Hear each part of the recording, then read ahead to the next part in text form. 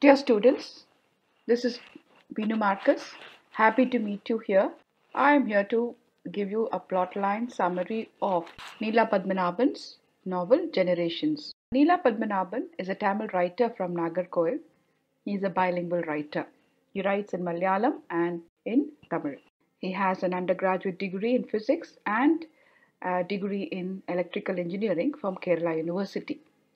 As you can see, he's got about 20 novels to his credit, 10 short stories collections, 4 volumes of poetry, and about 17 essay collections. He was awarded the Sahitya Academy Award for Tamil for his novel Ilayudil Kalam. Generations is the English translation of Taraimurigal, which came out in the year 1968. Before we go into the novel, we got to understand something about the Chettiyar community, known as the Seven Towns Chettiyar or Elur Chettiyar.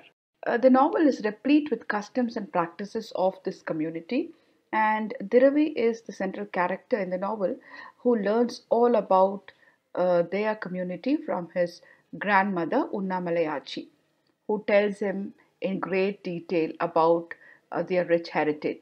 She also takes pride in the fact they were the descendants of the Seven Towns Chettiyar.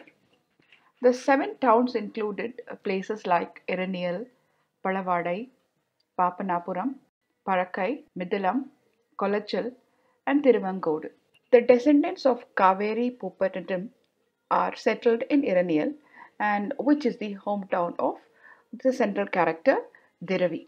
Unnamalayachi narrates the legend popular in the community. It is about the story of Tangamme and Tayamme. They both belong to this place called Kaveri Pupattinam. The two sisters were both beautiful and witty. Their father one day comes from the king's court looking very depressed and distressed.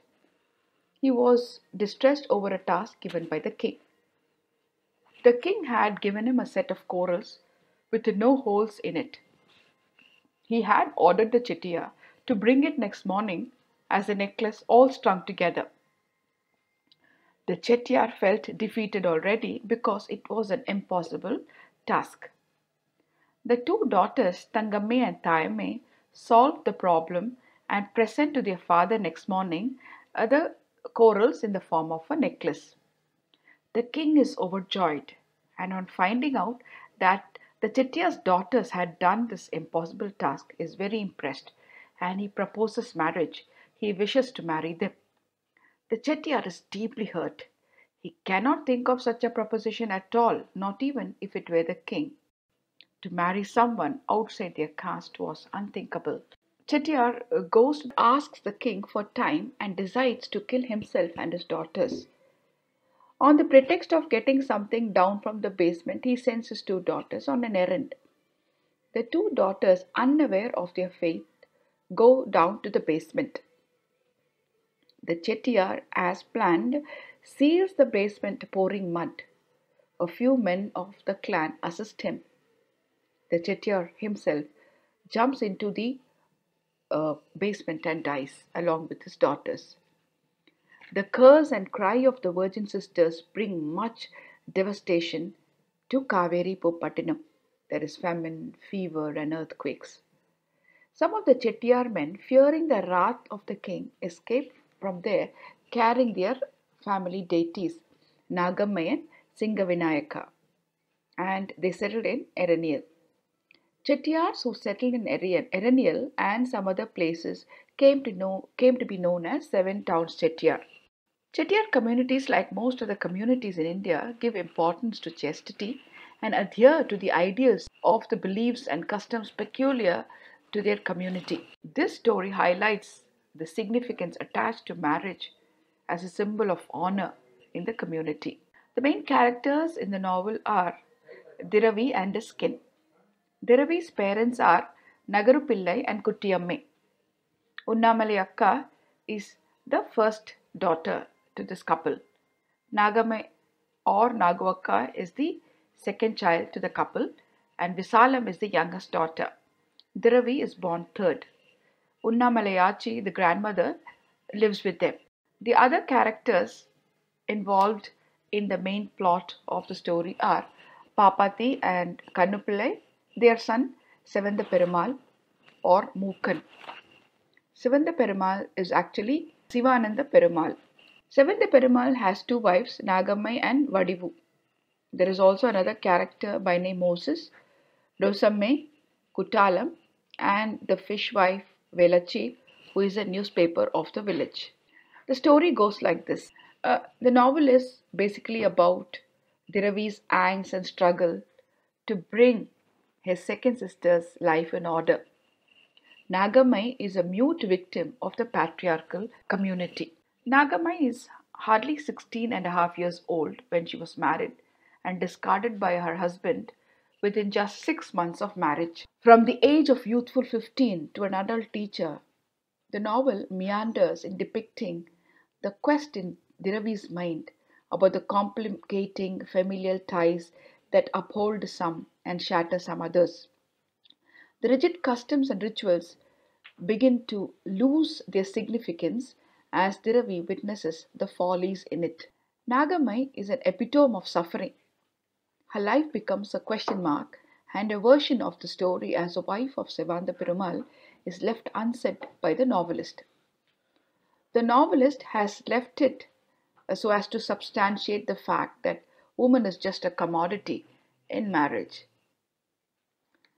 There are actually so many odds against Sevanda Perumal, yet the marriage materializes because the horoscopes of Sevanda Perumal and Nagamai match. One thing was that Sevanda Perumal was over 35 years of age and he had not been married for so long.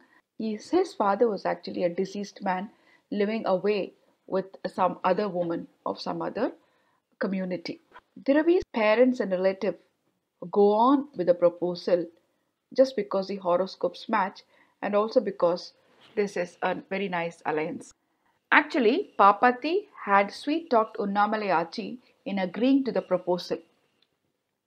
Though Kuttiyamma had her initial fear, knowing full well about Papati's nature, she yields to the temptation because her daughter will have a better life. Sevanda Perumal blames the family of Naguaka, saying that they got her married knowing full well that she was not a woman. Nagamai is accused of not being a woman. This reason is not tangible.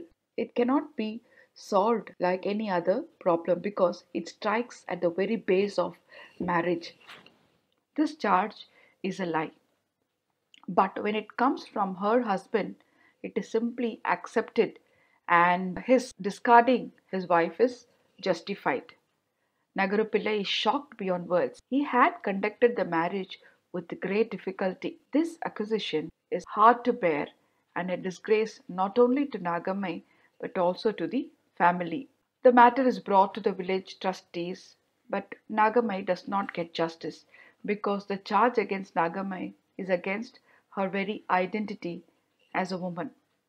It is a very embarrassing charge with one's gender in question. Even the option of going to court is discouraged.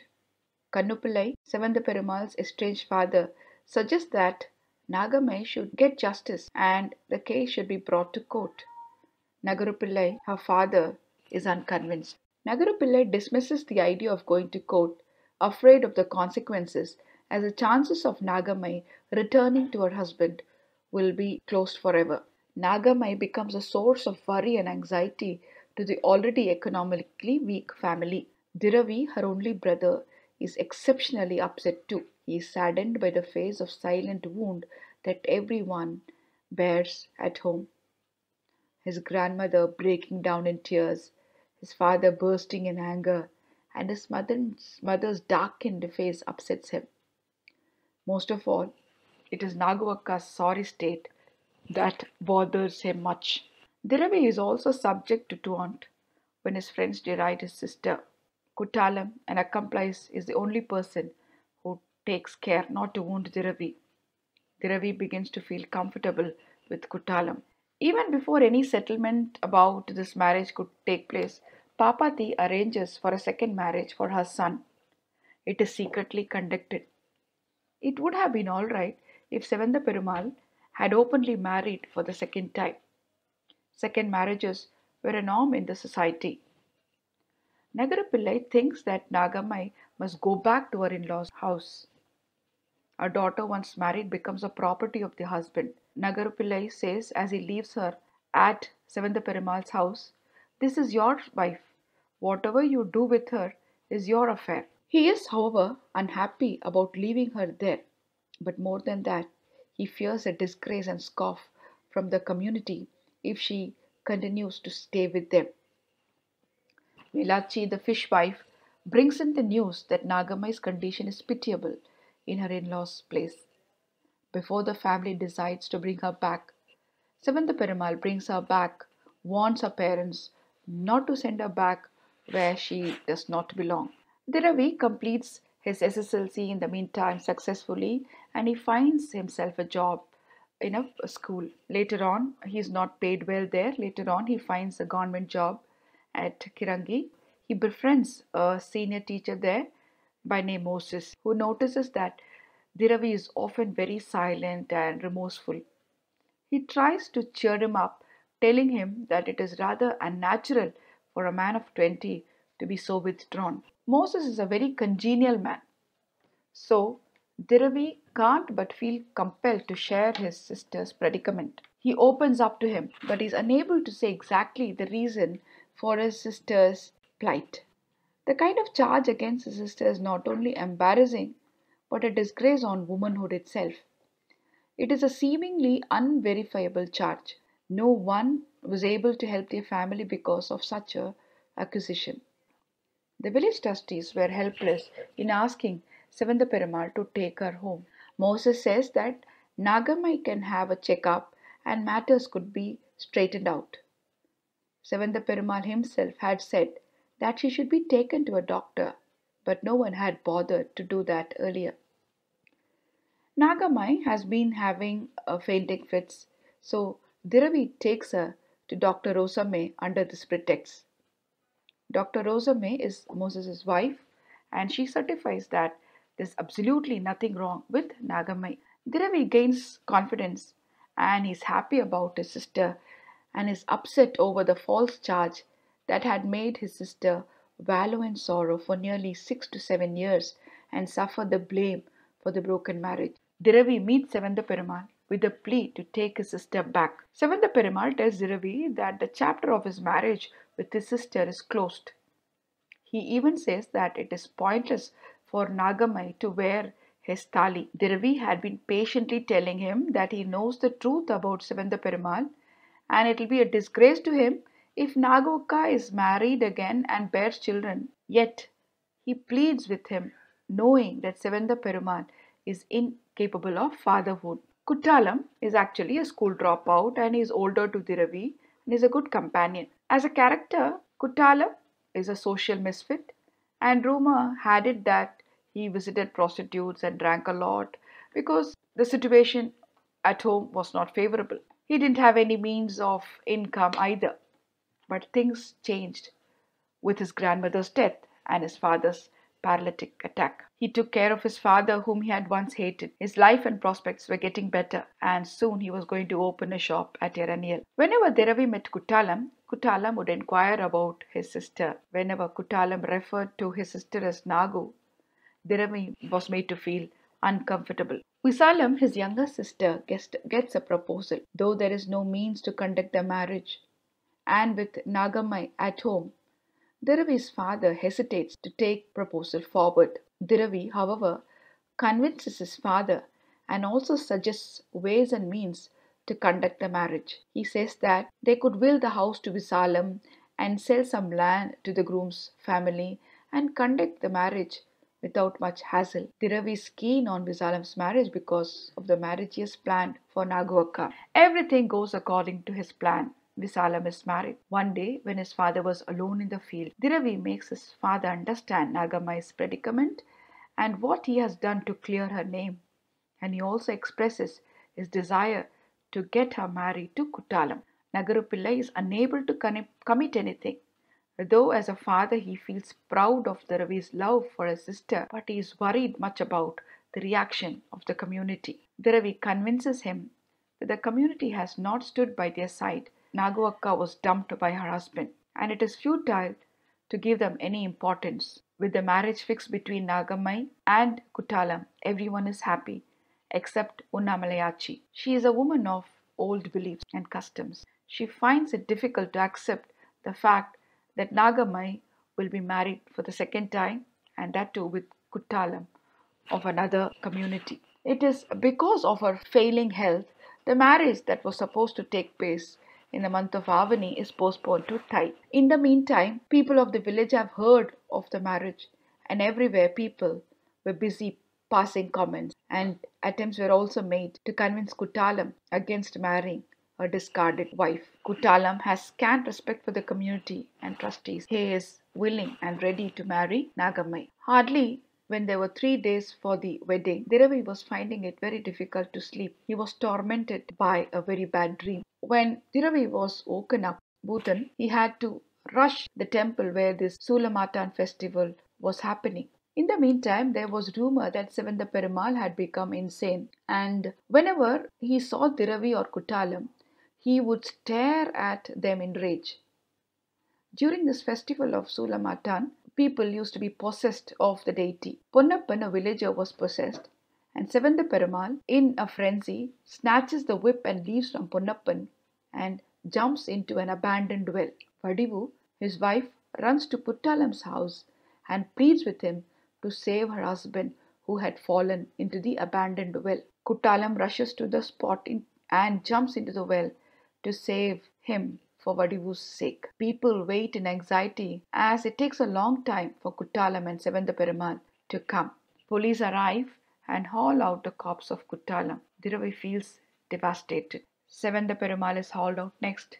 He is alive. By morning, news spreads that it was actually a trick played by Sevanda Perumal and his wife Vadivu to safeguard the honor of their community and safeguard his image as well. Sevanda Perumal will definitely go scot-free after this because he is known to be mentally deranged. Diravi and his parents and Nagwaka leave the village for Sringota where he had been transferred. So the four of them leave the town never to return again. Neela Padmanabhan concludes thus: the family of four appeared more dead than alive after the tragic end to Kuttalam.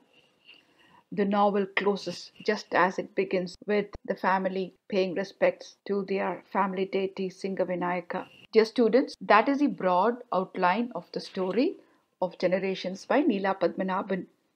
I have given you the main plot of the story. We will be discussing the theme, the subplot, and some relevant questions that will make us understand and appreciate the novel Generations. Thank you for listening. Bye from me now.